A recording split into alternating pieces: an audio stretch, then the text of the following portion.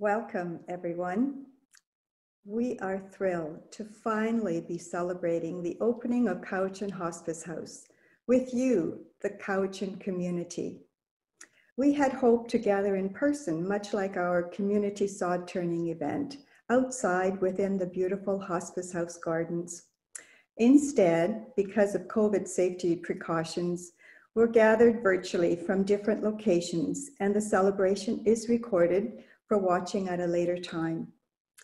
The celebration, however, is no less significant as we share with you a virtual community welcome and open house of the House That Love Built, hosted by Cowichan Hospice and Island Health. My name is Krista Fox. I'm the chair of the Cowichan Hospice House Task Force and a board member of Cowichan Hospice. I want to acknowledge that Cowichan Hospice House is located on the traditional, ancestral, and unceded territories of the Cowichan people. It has been an honor to have the leadership of Cowichan tribes in many aspects of this project since its early planning stages. As many of you know, we were honored by songs and dances from the Tsinkwah at the sod turning ceremony. I was privileged to witness the cleansing of Cowichan Hospice House before it opened by Elder Linda Modeste and Marilyn Page. It has long been our vision that Cowichan Hospice House would welcome all from our community. Together, we can make this a reality. And now we have brief messages from our other guest speakers who are celebrating with us on this remarkable community accomplishment. The Honorable Minister of Health, Adrian Dix. I welcome you, Minister Dix.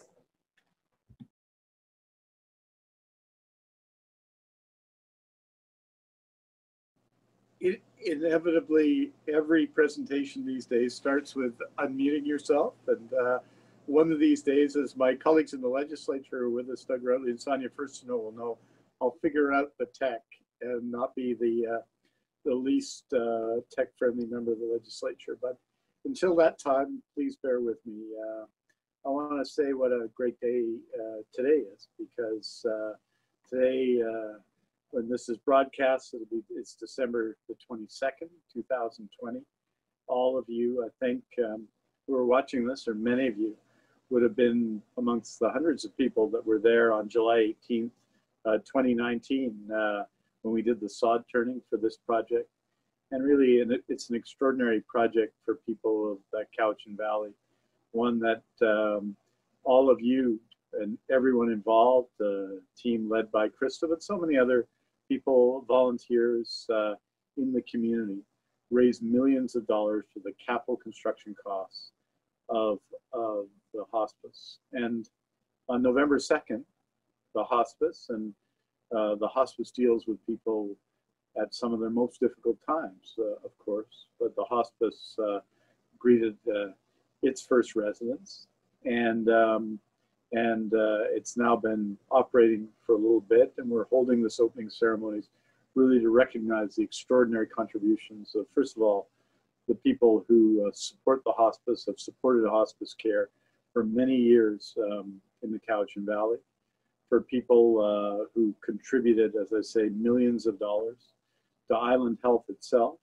which is, of course, providing, I believe, in the neighborhood of $1.4 million of operating funds for the hospice, and for all those who know what a difference high quality, compassionate, caring, locally supported end-of-life care means for people in community.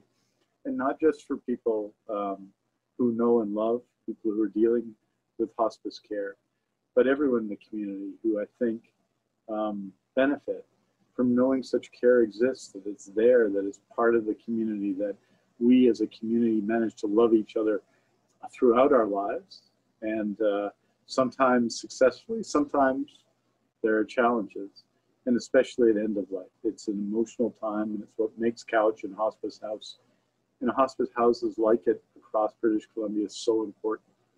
I am truly grateful to the people who have helped, who have been involved in this project, our own people at Island Health, of course, but everyone in the community who've done their share, including the local hospital district, including local elected officials, including my friend Doug Routley and my friend Sonia Furstenau, including and especially all the members of the task force that Krista has been so much part of.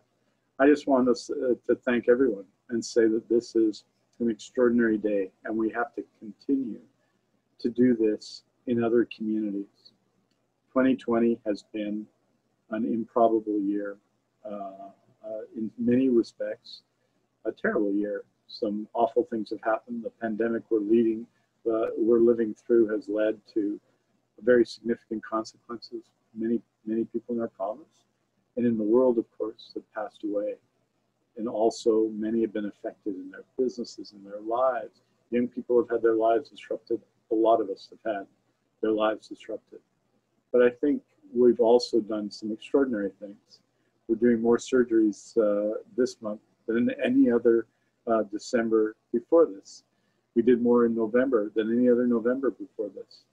And like what we've done here and what you've done here in building the hospice house, the Cowichan Hospice House, these things have been completed and done and open and are working ongoing during a time of pandemic, which of course has made them more difficult, but also has made the commitment of the community more extraordinary. I am very proud of this. We need to emulate what Cowichan has done in other communities which need better hospice care services. I know what it means for families. I know what it means for communities. And I'm honored to thank all of you for your contribution and for all of you for making this dream a reality. When we got together on the territories of the Cowichan people on July 18th, 2019, it seemed improbable that we could move so quickly that what was an empty lot would become what it has become already. A healthcare facility, but also a home for people at their most, maybe most difficult, their last moments. An opportunity for people to have agency over their lives right to the end of their lives. But you've done it, and it's open. And as Minister of Health for BC, I know I join my colleagues in the legislature, Doug and Sonia, and everyone in the community in saying gratitude to everyone involved. Thank you. Thank you, Minister Dix. We know how busy you are and appreciate you taking the time to participate in this important community event. And now, MLA for Nanaimo North Cowichan, Doug Routley. Doug. Thanks to everyone on this Zoom meeting. Thank you, Krista. And thank you, of course, to the Hulkaminam speaking Coast Salish people of the Mid-Vancouver Island that I represent. And thanks for being able to hold this event on their territory, on the Cowichan territory for many of you. It's an honor to speak at this event. I just am so happy to see it happen. It's been a long time coming. Cowichan Hospice already offers emotional support and information for over 900 people a year living with advancing illness, caregiving, and grieving the death of loved ones. Dedicated staff from Island Health provide nursing care alongside Cowichan Hospice staff and volunteers to provide both emotional and practical support for families and patients. And it needs to be said that the volunteers in Hospice Society are so well trained and so committed, have made such an overwhelming contribution to the lives of so many people. It's obviously a very, very stressful time when the time comes for a loved one to enter hospice. It's the last stop of their life's journey. It's paramount that we do as much as possible to make people comfortable. And I'm so proud to be a part of that. And I want to thank you, Adrian, Minister Dix. Thank you for the commitment that you've made to all of our communities, the improvements that we've seen in services, but also facilities like this one that go on for a very long time to serve so many people. Thank you to the board, particularly the task force board. Thank you to the volunteers, and a special personal thank you to Gretchen Hartley. Gretchen's a long-term commitment to this institution and gaining this facility has been an inspiration to me for 15 years. It's been 15 years that we've been meeting over this project.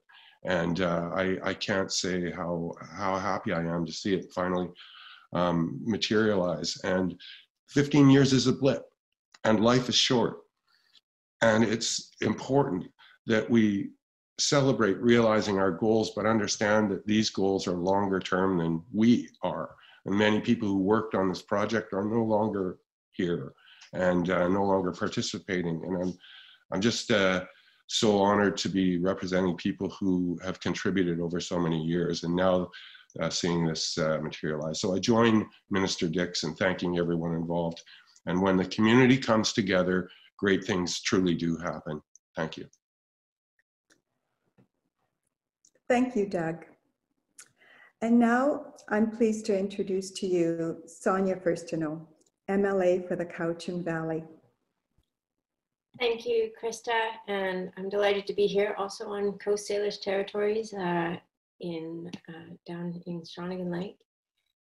And I'm delighted to be here celebrating today the opening, the official opening of the hospice. And I think for all of us, there are, as Doug just pointed out, this has been a long journey for the hospice house.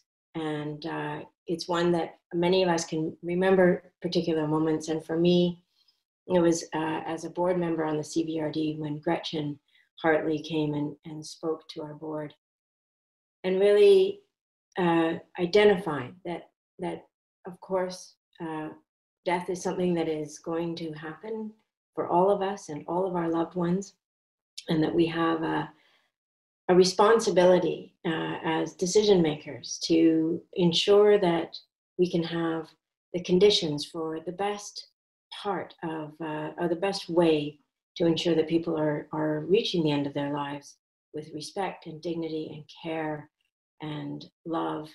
And it is that determination of Gretchen's that really stands out in my mind as something that has propelled this forward. And then of course, Krista, your unforgettable comments the night that Minister Dix came up to Cowichan in 2017, and we were talking about the new hospital, which I'm delighted is also moving forward.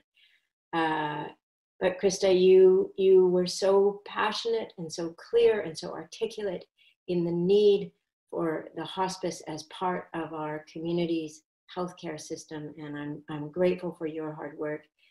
To all of the members of the board, all of the volunteers, the donors, the community, the CVRD for its support and commitment, Island Health, of course to Minister Dix and the government. It is wonderful that we are now celebrating this very important step for our community. And I'm grateful to all of the hard work and passionate persistence of the people who have made this happen. Thank you so much. Thank you, Sonia. You have been a part of this journey for all along the way, so it's nice to hear from you. Please let me introduce you now to Leah Hollins, Island Health Board Chair. Thank you, Krista. Minister Dix, MLA Routley, and MLA Furstenau. I recognize the territory of the Cowichan tribes with respect and gratitude. I also recognize the Métis, Inuit, and other Indigenous peoples on Vancouver Island who live on these lands. We know the First Peoples' relationship to the land is of critical importance to health and wellness. Island Health is committed to creating a culturally safe health system with respect and humility at all stages of life. We are thankful for the insight and leadership from Cowichan elders who guided the design and training for staff to ensure Cowichan Hospice House is welcoming and supports the health and care of Indigenous patients and families. Today, and in the days and weeks and years to come, this facility and the people who deliver care will provide dedicated and compassionate end-of-life and palliative care equally for all residents of the Cowichan Valley. It is through the strength of the community partnerships between Cowichan Hospice, Cowichan Tribes, Island Health, volunteers, and the Ministry of Health that we are here today. And the many donations raised to support the facility through the Cowichan Hospice from the Cowichan Valley Regional Hospital District, the Cowichan District Hospital Foundation, the Cowichan Tribes, auxiliaries, and many other generous community members. On behalf of the Island Health Board of Directors and our President and CEO, Kathy McNeil, I extend my appreciation to each and every person involved in making Cowichan Hospice a reality. Thank you. Thank you, Leah. Island Health's commitment to work with community partners to improve end-of-life care is certainly demonstrated here today. Please let me welcome Aaron Stone, Mayor of Ladysmith and Chair of the Cowichan Valley Regional Hospital District. Thank you, Krista, and thank you for everyone for joining us today. I'm joining you here from Stamina's territory in the broader Coast Salish community throughout Cowichan, and I'm so blessed and honored to be here today on behalf of our board. And on behalf of all the families in the Cowichan region, I want to say thank you. Thank you to everyone who helped make this possible. To every community member who participated in this process, to every donor who contributed to this work, to every physician, designer, every architect, and every tradesperson. This is truly a house that love built. All of us that had a hand in this reach out in gratitude to those who helped make this possible. I want to single out the Cowichan Hospice House team for their caring and steadfast commitment to our communities. And today I especially want to thank the Hospice House Task Force. I was honored to play just a small role in that work, but through that experience, I got to see firsthand the collaborative and caring approach that made this project and this facility a reality. I saw the love of our doctors and caregivers, leaders, and community members firsthand. The entire experience has been so well represented in every element of this place. To share this experience has been heartwarming, and to be here today recognizing that this beautiful facility is now a reality, and that families in the Cowichan Valley will have this place to spend the precious final moments together truly moves me. This place will allow families to direct their attention where it matters most, to those they love. On behalf of our board at the Cowichan Valley Regional Hospital District, I'm so thankful to all of the people who have come together in collaboration to make this project a success. I raise my hands to everyone who worked so hard to ensure we provide this safe, comfortable, culturally sensitive, and heartfelt space to be able to share those last moments together. So on behalf of our communities, I just want to reach out in gratitude to all of you and say, Haichka, thank you. Thank you, Aaron. This local government's compassion for its regional citizens is demonstrated by your significant financial support to make Cowichan Hospice House a reality. Much, much appreciated. And now I'd like to introduce you to my fellow Cowichan Hospice Board member, our president, Jamie Goodman. Thank you, Krista. I just want to let everyone know I'm joining this meeting on the unceded territory of the Cowichan people. Good evening, everyone. I just want to thank you all for joining us for the virtual opening of the Cowichan Hospice House. Now, when I joined the Cowichan Hospice Society as a board member in 2008, the Hospice House was already a long-term dream, but the dream of fundraising to both build and operate the hospice was so daunting that it seemed out of reach. That all changed when the provincial government and Island Health announced that they would double palliative beds in our health region by 2020. With that announcement, the Cowichan Hospice Task Force was formed with the goal to construct and operate a hospice house for everyone in the Cowichan region. I want to thank all those members of the task force, which was chaired by tonight's MC, Krista Fox, for their dedication, passion, commitment, and perseverance in making the hospice house a reality. I also want to thank Island Health for the collaborative relationship with Cowichan Hospice and the task force.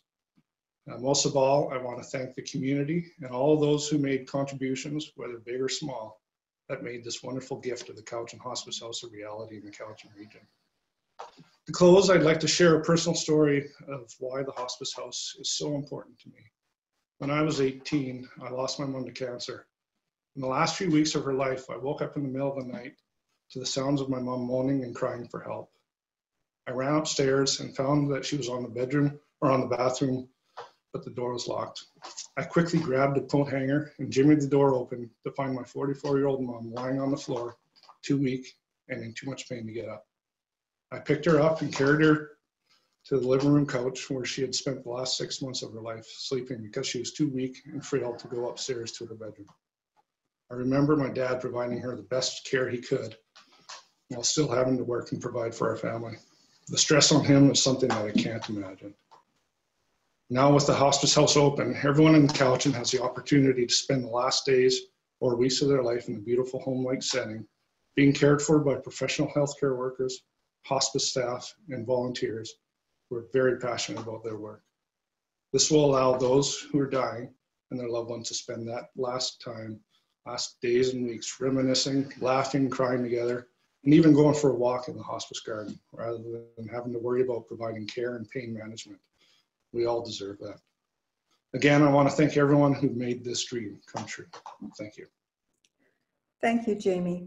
As you see, Cowichan Hospice is a vital service within the fabric of our community. Cowichan Hospice offers emotional support and information for more than 900 people a year.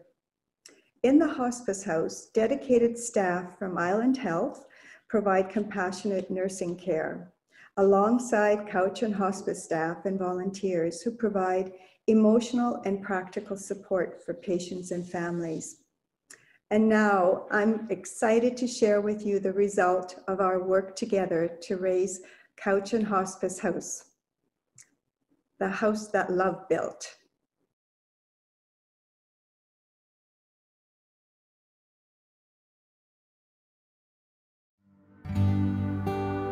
Welcome to Cowichan Hospice House. Thanks to the generosity of people in Cowichan, the house that love built is now open.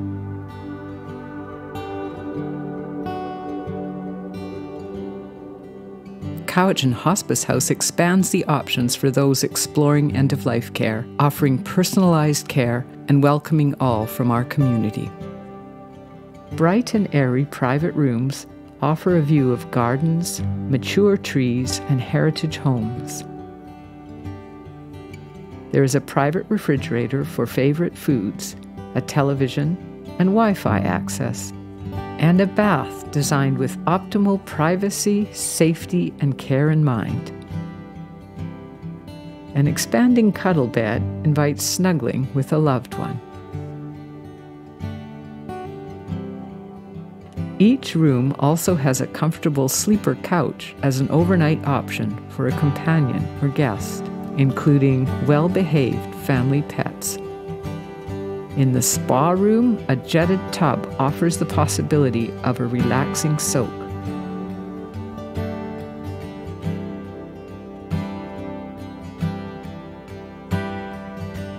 The sacred space can offer privacy for reflection, or a place to gather to honor important practices and traditions. Stained glass windows featuring our beautiful Cowichan Valley will complete this space. An integral part of this setting is the care center, where physicians, specially trained nurses, and upon request, a palliative physician will coordinate 24-hour personalized care. Cowichan Hospice staff and well-trained hospice volunteers are also available to offer emotional support, a compassionate presence, a warm blanket, or just a cup of tea. Patients and their guests are invited to relax in a cozy family lounge with comfortable seating and a fireplace. There's a full kitchen and a dining area.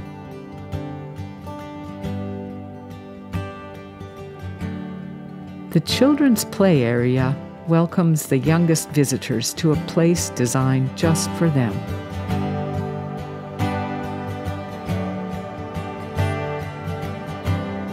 Garden paths invite patients and family members alike with places to gather and for solitude. Thank you for helping people in Cowichan live well at the end of life.